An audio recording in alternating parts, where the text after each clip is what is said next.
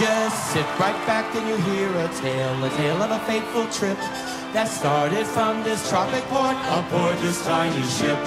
The mate was a mighty sailing man, the skipper brave and sure. 5 passengers set sail that day for a 3-hour tour. A 3-hour tour. The weather started getting rough. The tiny ship was tossed.